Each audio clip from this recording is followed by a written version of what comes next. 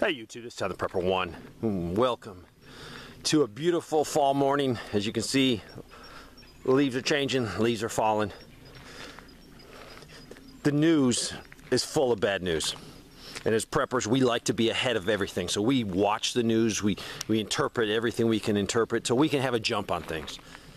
But I've been talking to people lately, and I think the negativity is getting to them.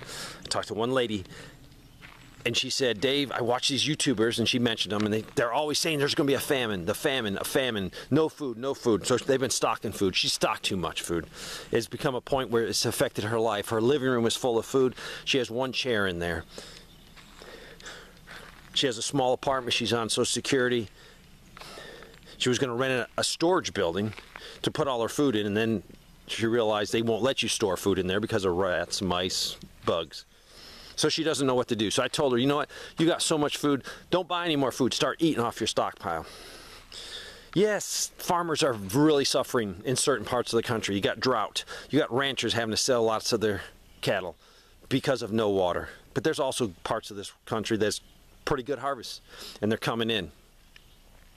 So yes, my policy has been, yes, there's going to be no famine this year. And that's from boots on the ground reporting. People telling me, hey, my farm is doing good. I'm up north. I'm over here. I'm getting rain. I'm getting a good harvest. I have said prices are going to skyrocket, and they are skyrocketing, going up every day on food. So keep putting back. But when prepping becomes bad for your mental health, you need to stop. You need to stop watching me. You need to stop watching any of the doom and gloomers out there. I can take any news story and make a video out of it and scare you to death. Now, I don't want to sugarcoat it and make you guys think everything is good. It's not. But you know what? You got to dwell on some positive things. You cannot dwell on negativity all day long and not think it's going to affect your mental well-being. So put some positive things in your life, or turn off the YouTube, turn off the news. Do something positive. I got blessed last night, just blessed to the point of so much joy. A lady runs a program that gives cartons of milk to school kids on recess. So I guess this is between their breakfast and their lunch meal. They get a carton of milk. And I guess this is paid by volunteers. She gave me the increase of cost. It was like 20 cents or 27, then the 30, maybe the 37. I can't remember. But every year the cost of a carton of milk's been going up. She was blessed because she had 25, I think it was 25 donations into the account at their bank for their small community, totaling $7,500. 100% of this money is going to go to buying cartons of milk to give to these kids. And I don't care what kids they are. If they're green, yellow, purple, pink, I don't care. They're kids. The school district is predominantly all free or reduced lunch. So to me, it brought me joy. It says that people out there care about other people. You might say, Dave, why am I even living during this time? This is a terrible time to live. No, this is the best time to live. This is the time that your country needs you. This is the time that you are needed to shine a light. If you're a Christian, you have a light inside you. It needs to be shown. People are going to need it. People need it right now. People are suffering. What's coming is going to be unseen of in this country. If we go into a Great Depression, the hunger, the despair, people being cold, people needing things, it's going to be astronomically higher than we've ever seen. We are privileged to be in the United States. I've traveled the world. I've seen the third world crap holes. That's what they're called. They're crap holes. They're just places that are suffering. They're suffering now, but you know what? They won't be suffering as bad as we are because we're not used to suffering at all. We're used to a high standard of living. We're used to everything being given to us on a silver platter. And even if you're poor in the United States, you're really not that poor compared to people overseas. It's sort of funny. I talk to people, oh, I'm poor, and they got the best iPhone in their hand. It's like, whoa, you can't be that poor.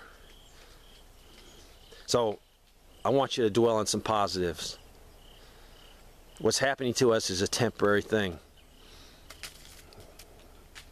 You will look back and say, wow, was it that important?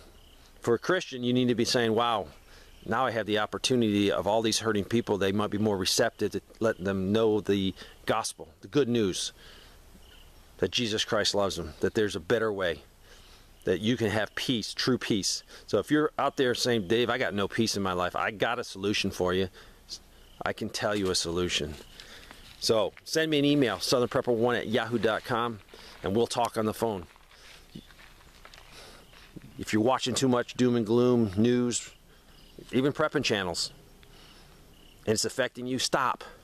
Put something good in your life. Put something positive in your life. I'm glad to be alive now. There's a purpose for me. First, as a Christian, is to give the good news, the gospel. Secondly, I have a YouTube channel. I'm trying to get people prepared. Prepared people can help others. If you're not prepared, you can't feed your neighbor's kids. You can't feed your kids.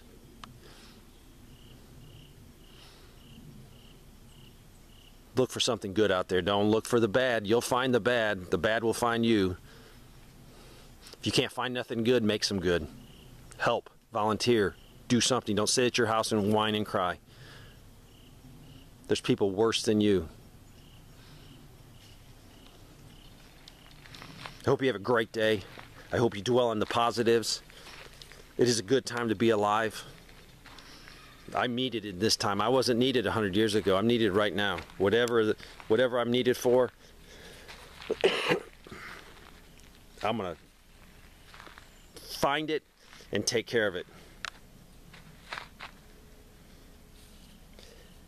That lunch or that milk program really touched my heart. I was happy to hear that. There's still good people out there. I talk to good people every day. Thanks for watching.